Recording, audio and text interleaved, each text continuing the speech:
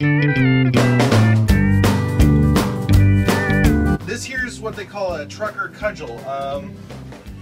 When you're at a truck stop and things get hairy, you know, you can push people back with it, crack a few skulls. They used to be used to check tires, but with the advent of the pressure gauge, that usage fell out. And now, you know, truck stuff just goes with the clubs. So how does it work? You crack it against the skull, and hopefully they go down.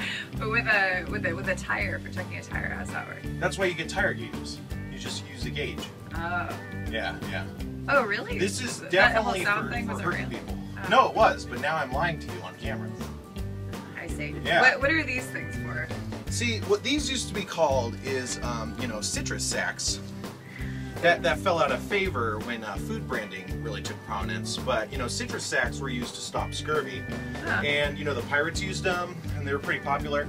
I guess the pirates like lemons, you know, more of Sprite drinkers than Fanta, but, you know, citrus sacks. What's the deal with this guy over here? That's Dan Harmon.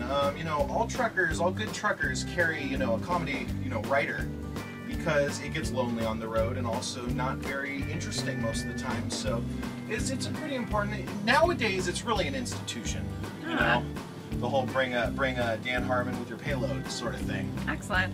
All right, this has been very informative. Thank you, Spencer. Yep. No Trucker Talk with Spencer Crittenden. Gonna talk some truck.